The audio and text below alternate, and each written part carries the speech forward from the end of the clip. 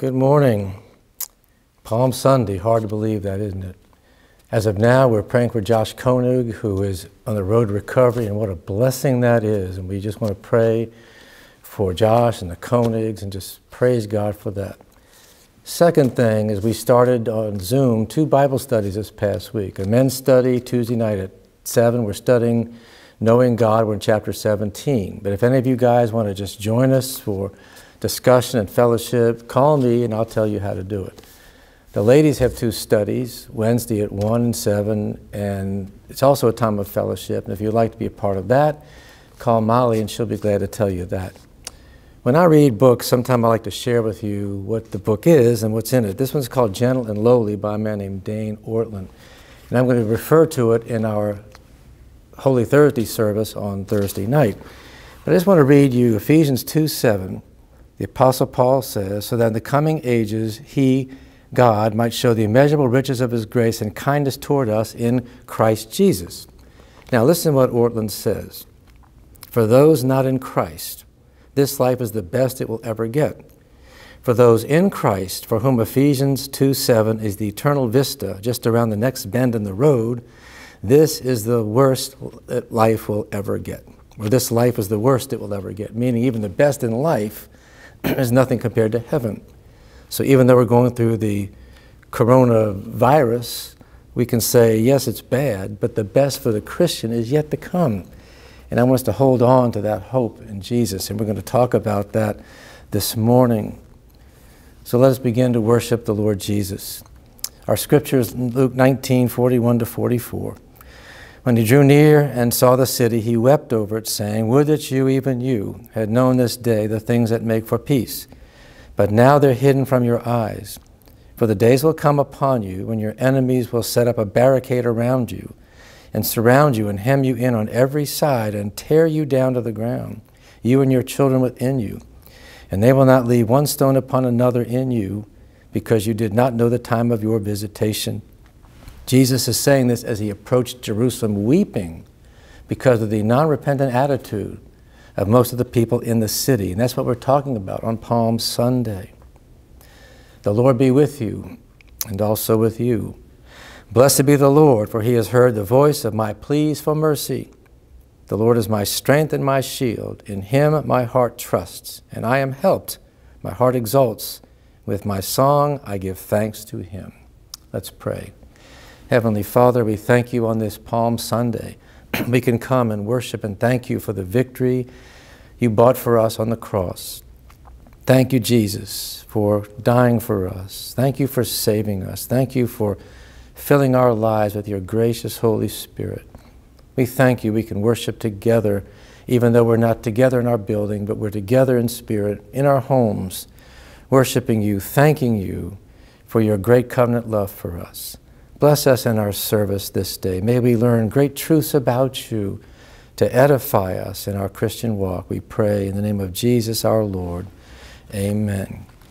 Our Old Testament reading comes from Zechariah chapter 9, verses 9-13. Rejoice greatly, O daughter of Zion. Shout aloud, O daughter of Jerusalem. Behold, your king is coming to you. Righteous and having salvation is he. Humble and mounted on a donkey, on a colt, the foal of a donkey. I will cut off the chariot from Ephraim, and the war horse from Jerusalem, and the battle bow shall be cut off. And he shall speak peace to the nations. His rule shall be from sea to sea, and from the river to the ends of the earth. As for you also, because of the blood of my covenant with you, I will set your prisoners free from the waterless pit. Return to your stronghold, O prisoners of hope. Today I declare that I will restore to you double. For I bent Judah as my bow. I have made Ephraim its arrow. I will stir up your sons, O Zion, against your sons, O Greece, and wield you like a warrior's sword. Talking prophetically about the victory that is ours in Jesus Christ.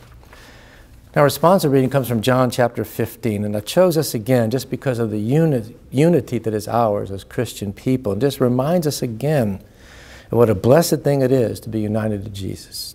It's John 15, 1-11. I'm the true vine, and my Father is the vine dresser. Every branch in me that does not bear fruit, he takes away. And every branch that does bear fruit he prunes, that it may bear more fruit.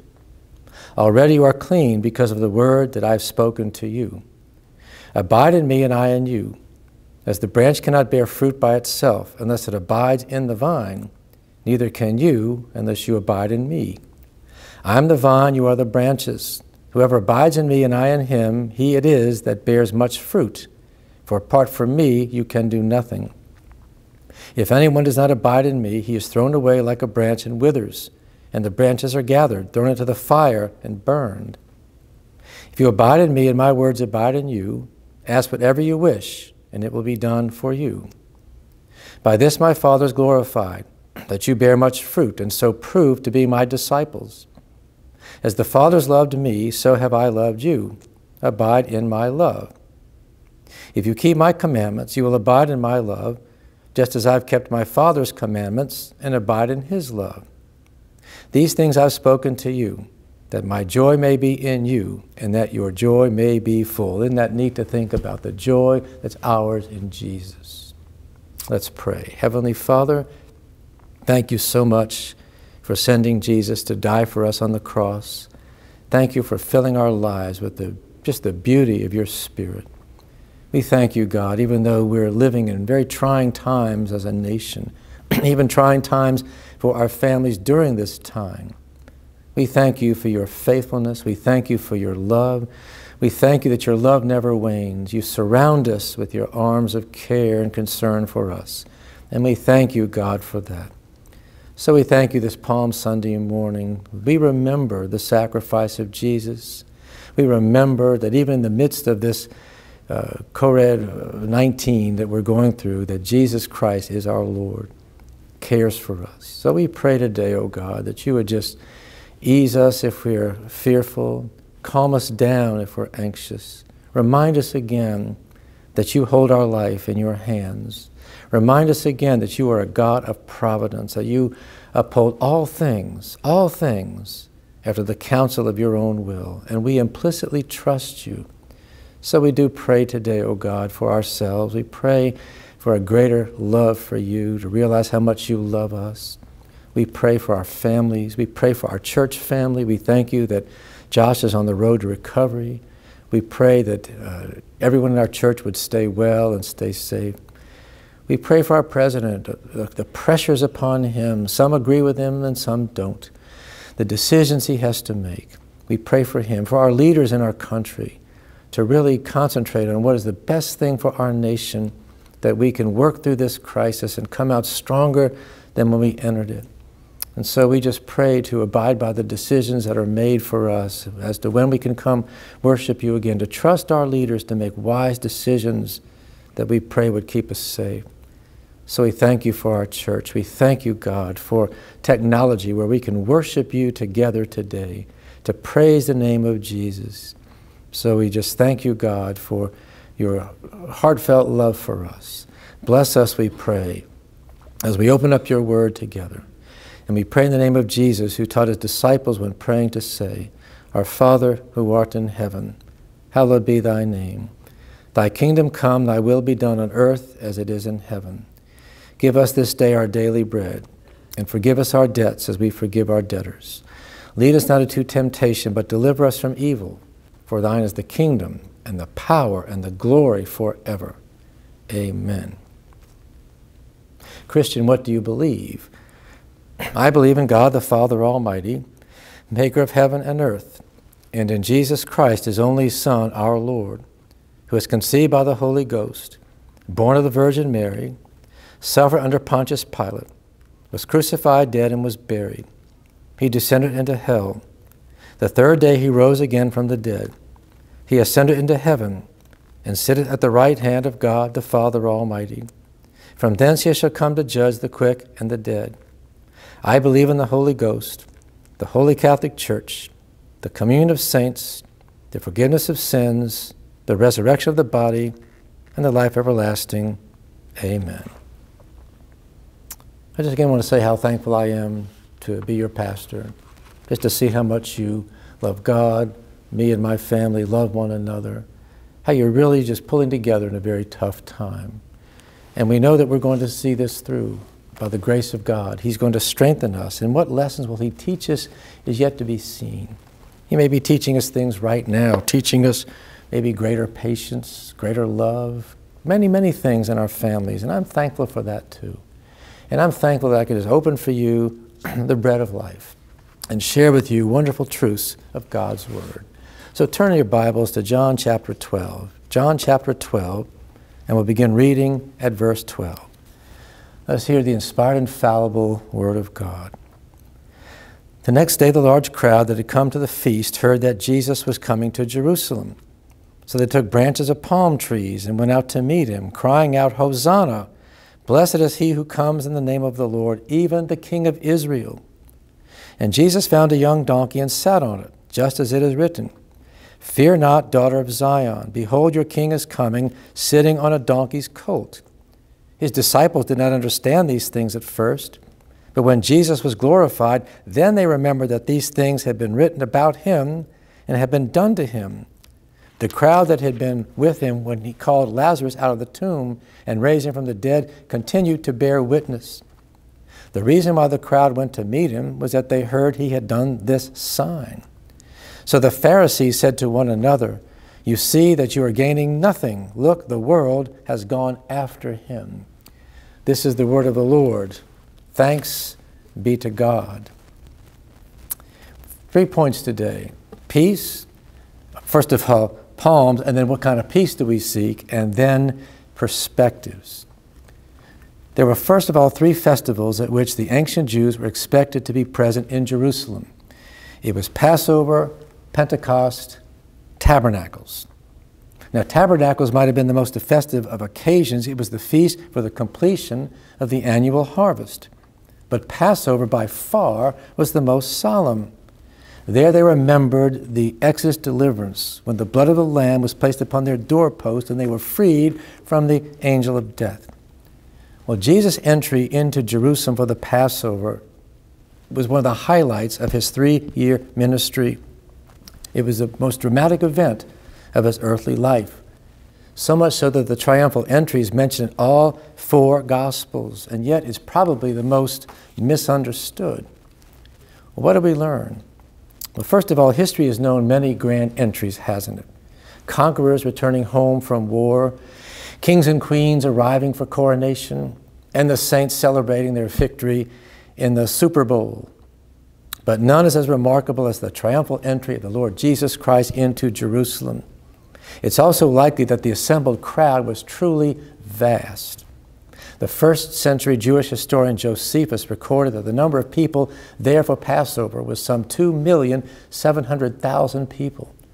Now, that's a lot of people for a city that most of the year only had 40,000 people. It's also recorded there were over 250,000 lambs slain for at least 10 people present. Well, some think Josephus tends to exaggerate his numbers a little bit. So maybe there were about 250,000 people present for the Passover, but that is still a huge number of people. So why did Jesus enter Jerusalem as he did on Palm Sunday? Well, several answers to the question, the first of which is that he came to die. He came to die. The time had come at last when Christ was to die for the sins of his people. The time had come when the true Passover lamb was to be slain, when the true blood of atonement was to be shed, when the Messiah was to be cast off according to prophecy, when the way into the holiest was to be opened by the true high priest to all of his people. Knowing this, Jesus placed himself prominently under the notice of the whole Jewish nation. He died in a week when, by his remarkable public entry into Jerusalem, he caused the eyes of the entire nation to be fixed upon him. Now turn to Mark chapter 10. Mark chapter 10, another explicit explanation of what Jesus Christ was doing. Mark 10, verse 32. He said to his disciples, when they were on the road going up to Jerusalem, and Jesus was walking ahead of them, and they were amazed, and those who followed were afraid. Taking the 12 again, he began to tell them what was to happen to him, saying, "See, we're going up to Jerusalem, and the Son of Man will be delivered over to the chief priests and the scribes, and they will condemn him to death and deliver him over to the Gentiles. and they will mock him and spit on him, and they will flog him. Against this background, Jesus entered Jerusalem as he did, not to win the people over, for those days were past, but to goad the Pharisees and the chief priests into action to precipitate the events that he knew awaited him. Now go back to John 12. As Jesus approached Jerusalem on what we call Palm Sunday, the effect was explosive. Look at verse 12. The next day, the large crowd that had come to the feast heard that Jesus was coming to Jerusalem.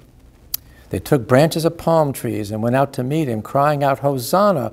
Blessed is he who comes in the name of the Lord." Now, John's gospel is the only record to note the palm branches. As Jesus approached, the people draped the road with their cloaks, we read in Matthew 21:8, and palm branches. Now, why palm branches? Well, that's a curious detail, since palms played absolutely no role in the Passover feast. So the waving of palm branches would seem to indicate that this event took place during the Feast of Tabernacles. In other words, Passover and the Feast of Tabernacles took place at the same time. But why again the palm branches? Some were waving the palm branches not for the Feast of Tabernacles, but for the Lord Jesus Christ. Why? In what we call the intertestamental period, the time from the last book in the Old Testament, Malachi, and John the Baptist, something took place that would define the Jewish people in terms of their national identity for centuries to come. In the 2nd century BC, the temple was desecrated by a man named Antiochus IV Epiphanes. He was the leader of the Seleucid Empire.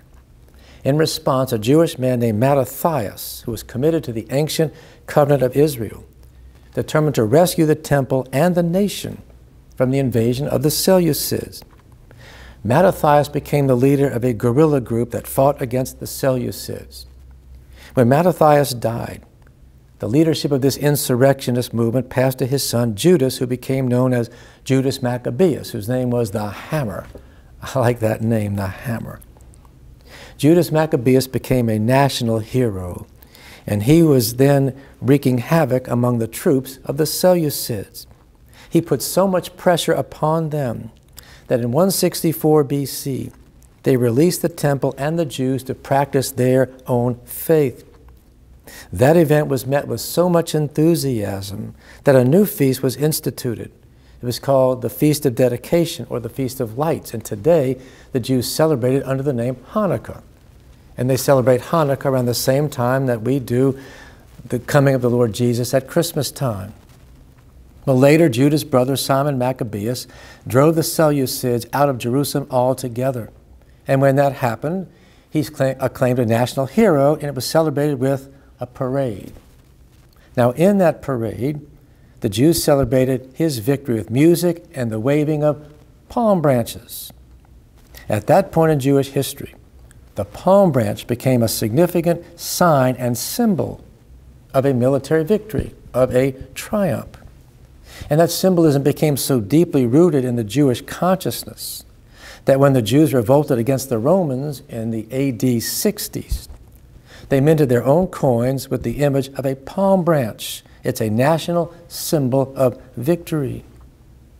William Barclay writes that the Jews who waved these palms were looking on Jesus as God's anointed one, the Messiah, the deliverer, the one who was to come.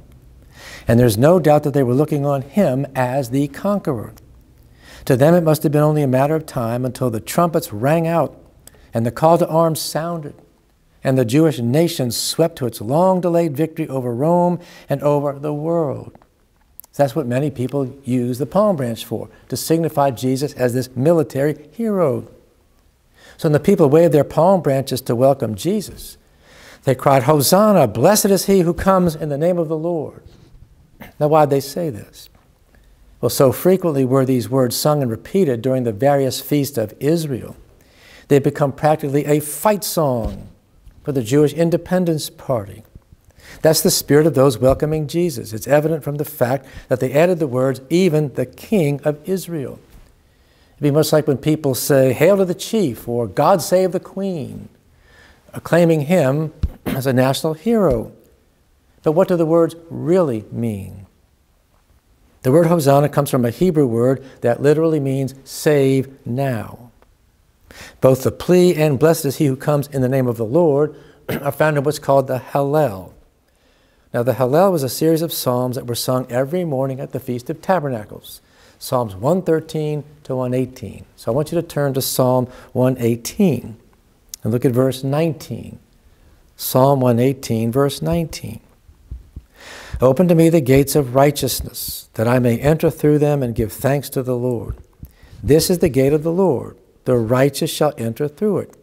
I thank you that you've answered me and have become my salvation. Remember, save now? The stone that the builders rejected has become the cornerstone. This is the Lord's doing, marvelous in our eyes. This is the day the Lord has made. Let us rejoice and be glad in it. So some may have looked to Jesus for salvation. Others, though, wanted a national hero. So what type of peace did the people want? A key to understanding this event is that Jesus did not begin his entry mounted on a donkey. Now, the other Gospels make it clear that Jesus anticipated what would happen. He made miraculous provision for an unridden donkey to await him on the Mount of Olives. That's why it's called a foal. It had never been ridden. We read that in Mark 11, verse 2. But as Jesus arrived in full view of the crowd, he was walking. It's only atop the last ridge he mounted the donkey as a clear, symbolic statement. Now turn to Luke 19. Luke 19. Moving forward, Jesus observed the city itself soon coming into his view. You can imagine him coming up over the ridge, and there's this city. He stopped. He looks at it, and he wept. Verse 42 said, would that you, even you, had known on this day the things that make for peace, but now they're hidden from your eyes. He then prophesied, as we read a few minutes ago, Jerusalem's coming destruction. Jesus lamented the palm branches, or at least the kind of salvation that many proclaimed. He was not coming to be a national hero. He did present himself as Israel's true king, but not as the king whom the people were seeking. This was the provocative point made by the riding on the donkey. Now, a horse-mounted king, he came bent on war. The donkey was ridden by a king who came with peace. The point Jesus made should have been clear to all. The manner of entry could not have been more strongly renounced with the zealots' military idea of what a Messiah should be. So he didn't ride on a war horse. Jerusalem was offering Jesus the kingship, only the kind of kingship that Jesus pointedly rejected in the way that he came. He did not come to be an earthly king. So this explains how the crowd that so excitedly welcomed Jesus could call for his crucifixion a few days later. Jesus rejected their offer of a war-bound kingship on Palm Sunday, and they rejected his kingdom of peace on Holy Thursday. Not only many of the people, but also the Pharisees. They were the religious leaders of the day. The Pharisees did not believe that Jesus was the Christ or that he deserved to be worshipped as a king. They thought that what the people were doing was blasphemy. Look at verse 39. Some of the Pharisees in the crowd said to him, "Teacher, rebuke your disciples." These men never did appreciate Jesus. Because of their jealousy, his popularity aroused their hostility. And here they even tried to silence his praise. You know, this is the way some people are, and I think in our country today too. Not only do they refuse to worship Jesus, but they don't want you to worship Jesus either. That was the attitude of the Pharisees. But the king will have his worship.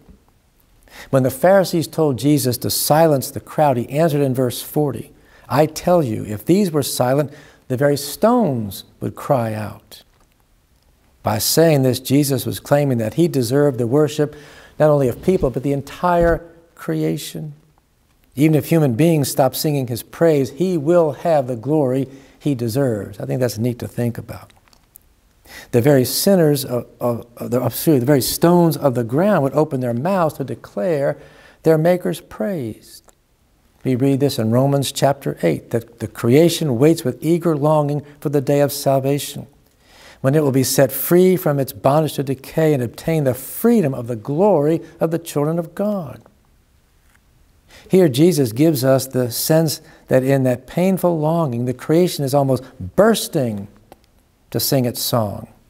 The rocks are ready at any moment to break their stony silence and shout for joy, Jesus is King. The entire creation. Notice a dramatic contrast between what the people were saying and what Jesus was feeling. It's Palm Sunday. Jesus is riding into Jerusalem on a donkey, a symbol of royal peace. And people were singing his praises and calling him their king. But again, Jesus rightly perceived that many did not know who he really was, so he wept. The people were cheering, King of Sorrows is crying. Verse 42, would that you, even you, had known on this day the things that make for peace, but now they're hidden from your eyes. But some people still regard as a triumphal entry was for Jesus a tearful entry. J.C. Ryle said, we know but little of true Christianity if we do not feel a deep concern about the souls of unconverted people. A lazy indifference about the spiritual state of others may doubtless save us much trouble. To care nothing whether our neighbors are going to heaven or hell is no doubt the way of the world. But this attitude, Ryle said, is very unlike Christ. To have the passion that Jesus had for people who are lost in their sins is to weep for their sorry condition and cry out for their salvation. And that's what Jesus Christ was doing. John reminds us that Jesus' entry on a donkey perfectly fulfilled the Old Testament prophecy of Zechariah. Now you can turn, if you want to Zechariah 9. Zechariah 9. We read again, rejoice greatly, O daughter of Zion. Shout aloud, O daughter of Jerusalem. Behold, your king is coming to you. Righteous and having salvation is he. Humble and mounted on a donkey, on a colt, the foal of a donkey. Now Zechariah's prophecy provides a rich understanding of the coming Messiah. Describes the coming king as righteous, having salvation, humble, bringing peace. Now the next verse continues by foretelling the end of warfare and the bringing of peace to all the nations of the world. That's why Jesus came. Verse 10, I will cut off the chariot from Ephraim, another name for Israel, and the war horse from Jerusalem, and the battle bow shall be cut off, and he shall speak peace to the nations. His rule shall be from sea to sea and from the river to the ends of the earth. That's the day we long for, when there is worldwide peace, when Jesus comes back. So against the backdrop of this well-known prophecy, we see how strongly Jesus' manner of entry served as a rebuke to the mood of many in Jerusalem. Little did the Jews appreciate the kind of Messiah that they sought. He was contrary to the Savior whom many people wanted Jesus to be. He was prophesied to be the Savior, to die for the sins of his people. So what a warning this is to us. As Christian people, do we understand who Jesus is and why he came? He came to die. He came to save me from my sins. We should not try to make him anything other than who he is, and yet there's so many false ideas about who Christ is. Oh, he was a good man. Oh, he was a kind man. Oh, he was a leader. Oh, he showed love and he did this and that. He came to die for the sins of his people. Let us never forget that. Let us never have any other agenda about the Lord Christ. The Jews in Zechariah's time didn't have a king. Their last monarch perished in the Babylonian captivity. So in that kingless era, God's people were told to look for the coming of the ruler whom God would send, Jesus Christ, one who fits and fulfills the messianic expectations of the Old Testament. So here's a king who's just and having salvation, who came in meekness and affliction.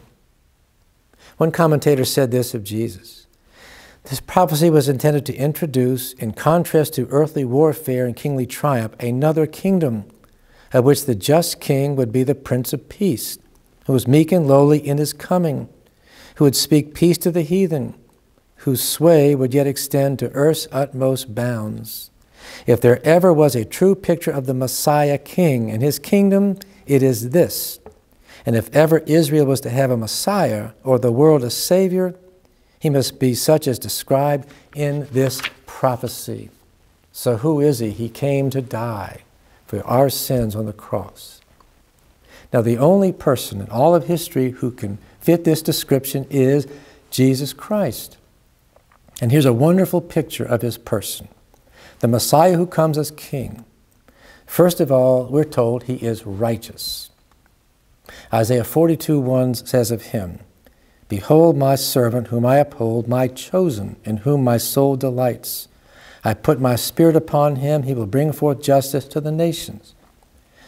The one who establishes righteousness is the one who is pleasing in God's sight, who's righteous in all his ways. So we are righteous in Christ. Righteous is right living. So because of the righteousness of Christ, I'm saved. We're saved by the active and passive obedience of Jesus. His passive obedience was his death on the cross. His active obedience was his perfect life. So because of his perfect life, his righteousness, I seek to be righteous. And so you and I want to follow Jesus to be righteous in him. Also, God's coming king is humble and mounted on a donkey, on a colt, the foal of a donkey. The donkey was a royal mount in Israel's earlier days. The judges as well as David rode a donkey, and Solomon, the king of peace, rode one in his coronation ceremony. This is associated with royalty, but is characterized by humility and gentleness of spirit. So if I'm righteous, I'm going to be humble. Pastor David Strain of First Presbyterian in Jackson is preaching through the book of 1 Peter. He came to 1 Peter 5:6, which says, "Humble yourselves, therefore, under the mighty hand of God, that in due time he may exalt you." He said the mighty hand are times of trial, such as this COVID-19. That's a tremendous trial for our nation and for us. Humble yourselves under the mighty hand of God. So in other words, humble means I'm trusting God. I'm saying, God, I don't understand it all. I don't know why it's happening, but I'm humble in front of you. Now, how did Jesus act when he faced Gethsemane and the cross? He never complained against his Father. He never lost his temper, never said things he shouldn't have said.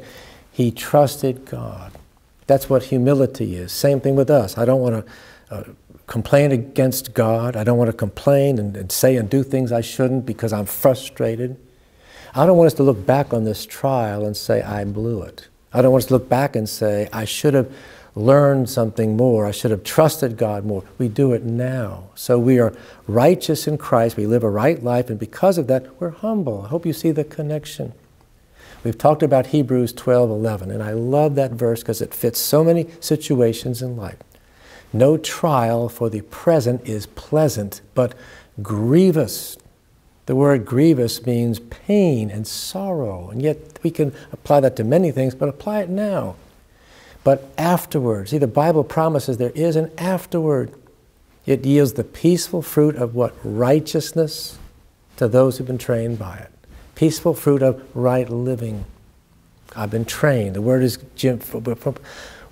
gymnasium comes from the word trained in the Greek language. God is training us, working with us, knocking off rough edges, refining us. We can say this trial has a purpose to make us more like Jesus. The world may not see that. We see that. So everything that happens to us has a purpose. So God, thank you for showing me through this trial in my life, family's life, church's life, how to be righteous and humble as Jesus was. I think it's neat that we can learn such things like that from even a trial like this.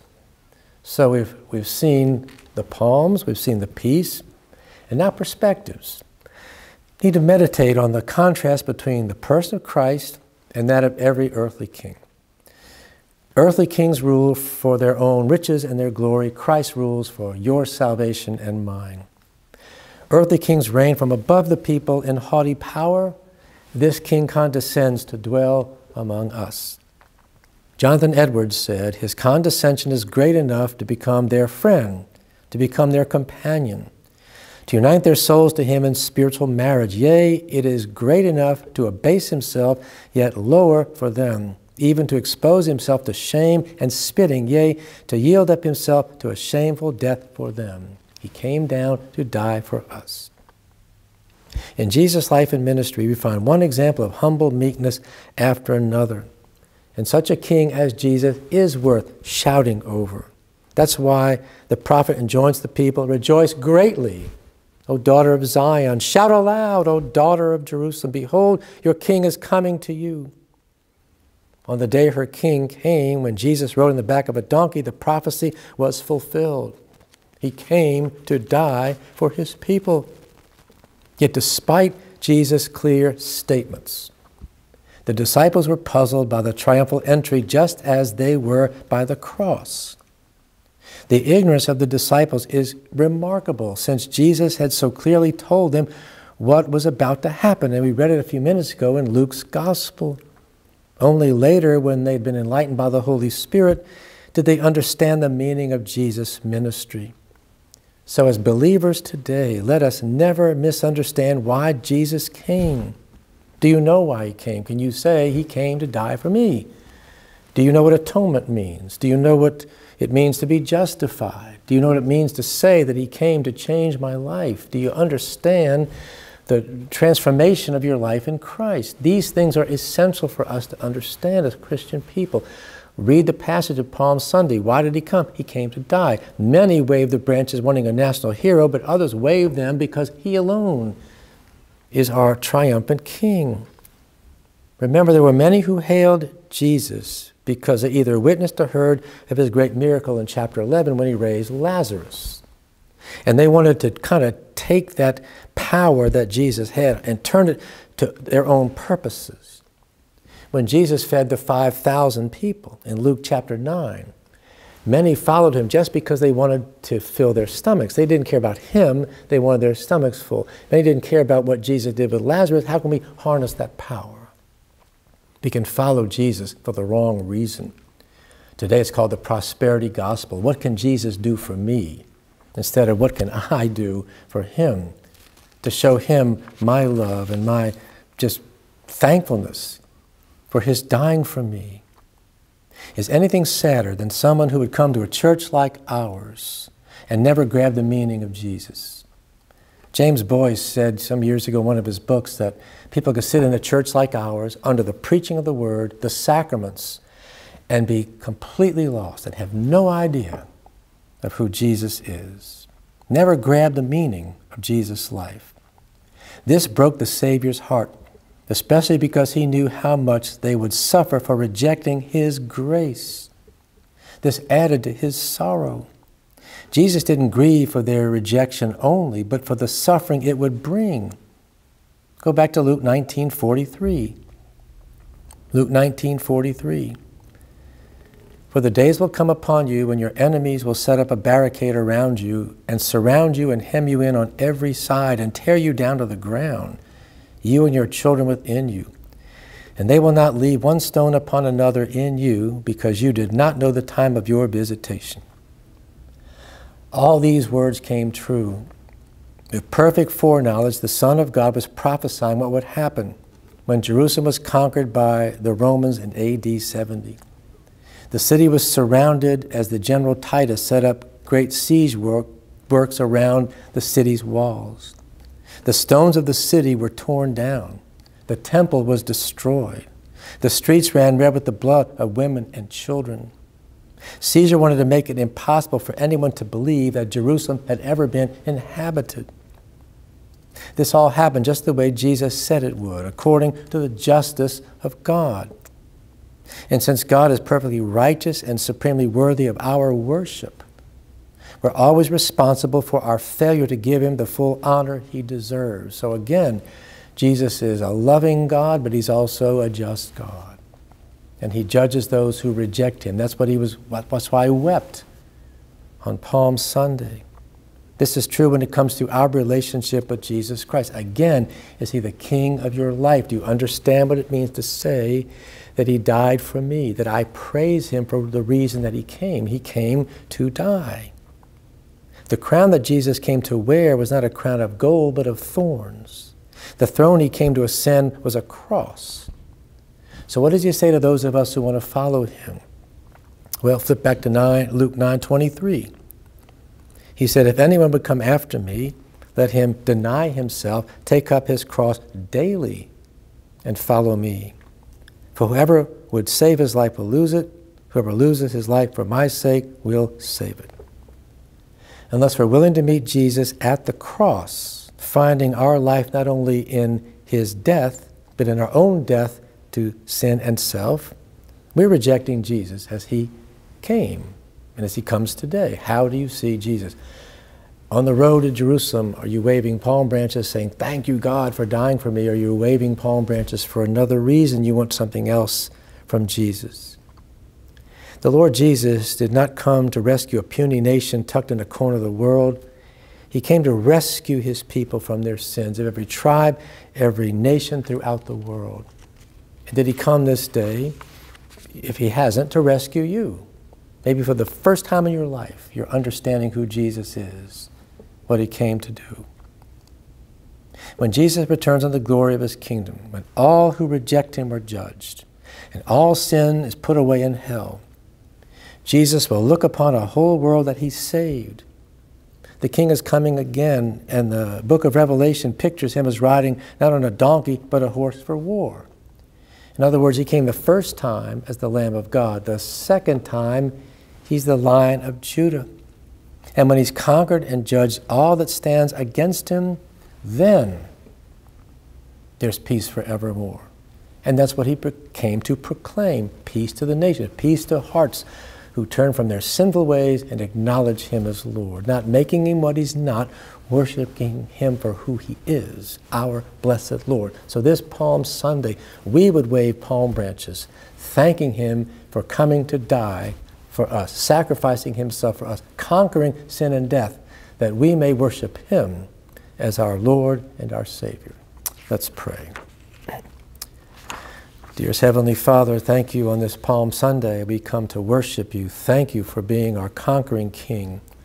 Thank you for dying for us. Thank you for teaching us plainly in the Bible why Jesus came and what his mission was in coming, and for saving us. May we rejoice in you this day and every day. And we thank you in Jesus' name. Amen.